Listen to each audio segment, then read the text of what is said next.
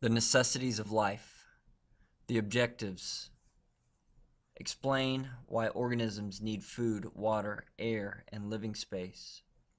Describe the chemical building blocks of cells. Vocab: producer, consumer, decomposer, protein, carbohydrate, lipid, phospholipid, ATP, nucleic acid. Would it surprise you to learn that you have the same basic needs as a tree, a frog, and a fly? In fact, almost every organism has the same basic needs: water, air, a place to live, and food. Water. You may know that your body is made mostly of water. In fact, your cells and the cells of almost all living organisms are approximately 70% water. Most of the chemical reactions involved in metabolism require water. Organisms differ greatly in terms of how much water they need and how they get it. You could survive for only about 3 days without water.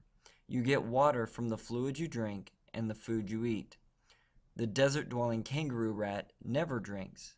It gets its water from its food. Air. Air is a mixture of several different gases, including oxygen and carbon dioxide. Most living things use oxygen in the chemical process that releases energy from food. Organisms living on land get oxygen from the air. Organisms living in water either take in dissolved oxygen from the water or come to the water's surface to get oxygen from the air. The European diving spider in Figure 1 goes to great lengths to get oxygen. Green plants, algae, and some bacteria need carbon dioxide gas in addition to oxygen. These organisms produce food and oxygen by using photosynthesis. In photosynthesis, green organisms convert the energy in sunlight to energy stored in food.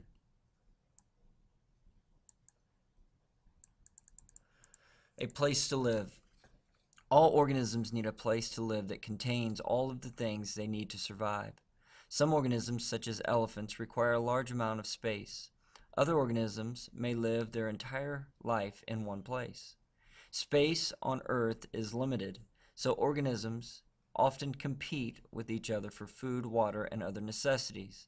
Many animals, including the warbler in Figure 2, will claim a particular space. After claiming the space, they try to keep other animals away. All living things need food. Food gives organisms energy and the raw materials needed to carry on life processes. Organisms use nutrients from food to replace cells and build body parts. But not all organisms get food in the same way. In fact, organisms can be grouped into 3 different groups based on how they get their food. Some organisms, such as plants, are called producers. Producers can make their own food. Like most producers, plants use energy from sunlight to make food in the form of sugars from water and carbon dioxide. Some producers get energy and food from the chemicals in their environment.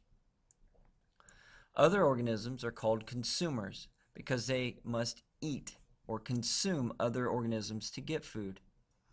The frog in Figure 3 is an example of a consumer. It gets the energy it needs by eating insects and other organisms. Some consumers are decomposers.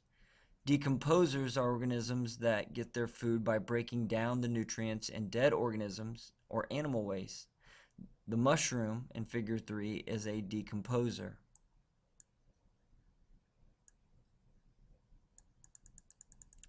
Some organisms make their own food. Some organisms get food from eating other organisms, but all organisms need to break down food in order to use the nutrients in it. Nutrients are made up of molecules. A molecule is a substance made when 2 or more atoms combine. Molecules made of different kinds of atoms are compounds. Molecules found in living things are usually made of different combinations of 6 elements: carbon, hydrogen, nitrogen, oxygen, phosphorus, and sulfur. These elements combine to form proteins. carbohydrates, lipids, ATP, and nucleic acids. Almost all of the life processes of a cell involve proteins. Proteins are large molecules that are made up of small molecules called amino acids.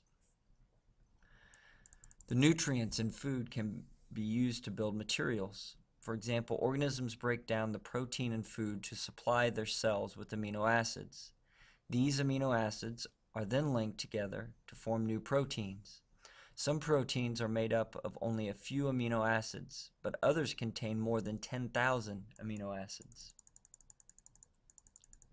Proteins have many different functions. Some proteins form structures that are easy to see, such as those in Figure 4. Other proteins are very small and help cells do their jobs. Inside red blood cells, the protein hemoglobin binds to oxygen to deliver and release oxygen throughout the body. Other proteins, called enzymes, start and speed up chemical reactions in cells.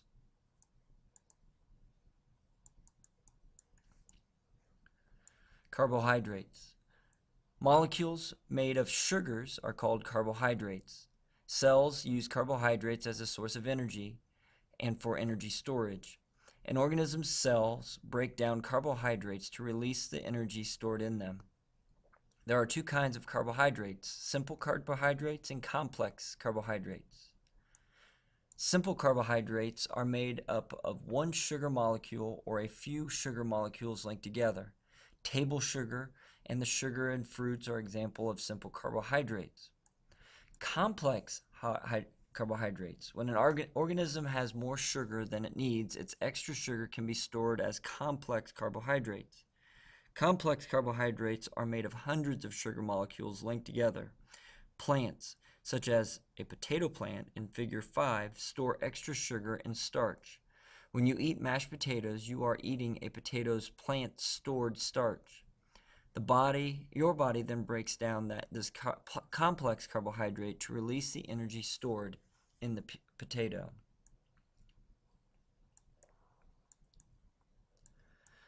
Lipids. Lipids are compounds that cannot mix with water. Lipids have many important jobs in the cell. Like carbohydrates, some lipids store energy. Other lipids form the membranes of cells. Phospholipids. All cells are surrounded by a cell membrane. The cell membrane helps protect the cell and keeps the internal conditions of the cell stable. Phospholipids are the molecules that form much of the cell membrane. The heads of the phospholipid molecule is attracted to water. The tail is not. Cells are mostly water. When phospholipids are in water, the tails come together and the heads face out into the water. Figure 6 shows how phospholipid molecules form two layers in water. Fats and oils are lipids that store energy.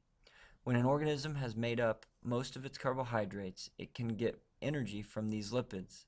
These structures of fats and oils are almost the same, but at room temperature, most fats are solids and most oils are liquids. Most of the lipids stored in plants are oils. Most of the lipids stored in animals are fats.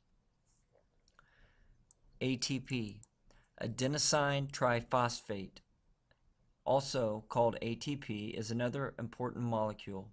ATP is the major energy-carrying molecule in a cell. The energy in carbohydrates and lipids must be transferred to ATP, which then provides fuel for cellular activities. Nucleic acids are sometimes called the blueprints of life because they have all the information needed for a cell to make proteins. Nucleic acids are large molecules made up of molecules called nucleotides.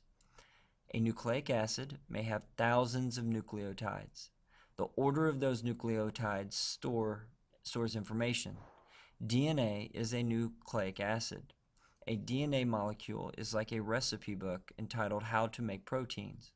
When a cell needs to make a certain protein, the cell gets information from the order of the nucleotides in DNA. This order of nucleotides tells the cell the order of the amino acids that are linked together to make the protein.